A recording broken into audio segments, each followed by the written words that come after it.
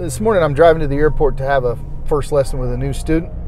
Thought, well, better way to do an aviation video than driving my truck.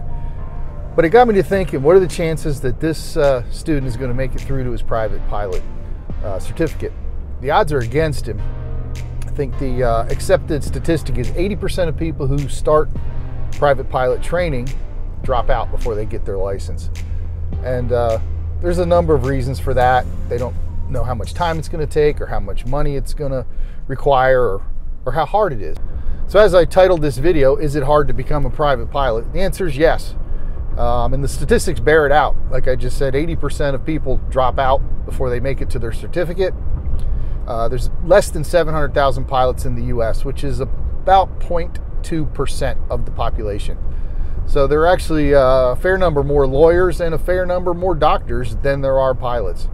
And if you think you're just going to go out, and take 5-6 lessons and then start flying your family to the beach, well, you're wrong. And you may laugh at that, but I've seen that. I've had several people start lessons, 2 or 3 lessons in, they go, wow, this is way more complicated than I thought it was going to be. Eddie Van Halen didn't go in his bedroom for a month with that guitar and come out playing like that. It took years of dedication and practice. Michael Jordan didn't wake up one day and say, I want to be the greatest basketball player, and just start doing what he did. So to do this requires hard work and dedication. This is not like getting a driver's license. You're not going to study a pamphlet for a couple hours and go take a 20-minute road test and end up with your private pilot's license. It's going to require months, if not years, of study and practice. FAA says you have to have a minimum of 40 hours of flight time to get your private pilot's license. Very few people do that. I think the closer is 50 to 60 hours before people are ready to take their check ride. And it's all based on your ability and how much you can study. I would look at getting a pilot's license more like going to college than I would getting a driver's license. Budgeting time, that's up to you, whether you can fit it into your family and work life, but it will require time. And if you don't put the time in outside of the plane, it's going to take you forever and you're liable not to be successful. For every hour you spend in the plane, you need to spend at least 1 to 3 hours out of the plane studying, working on learning the regulations and the rules and how to fly the plane and the avionics and how to tell weather, how to talk to ATC.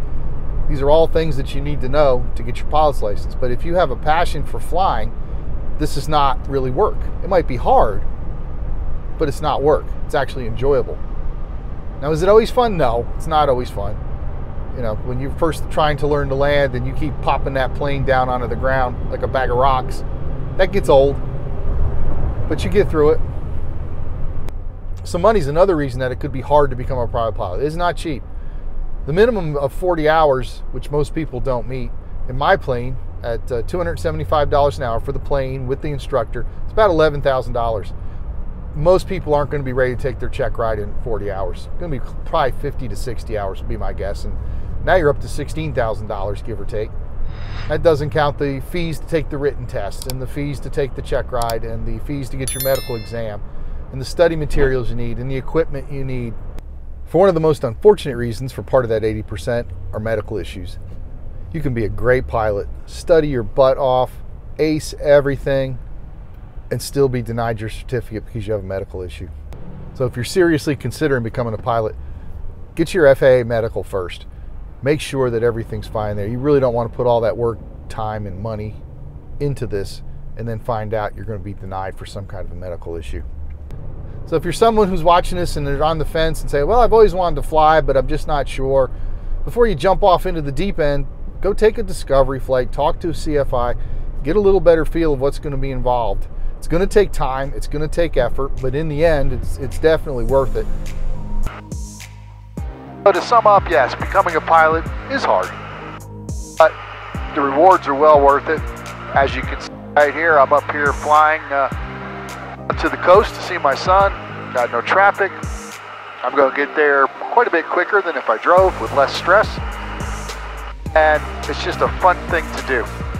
So if you really want to do it, you can overcome the hurdles. It will take some work, will take some money, but the end goal is worth the journey.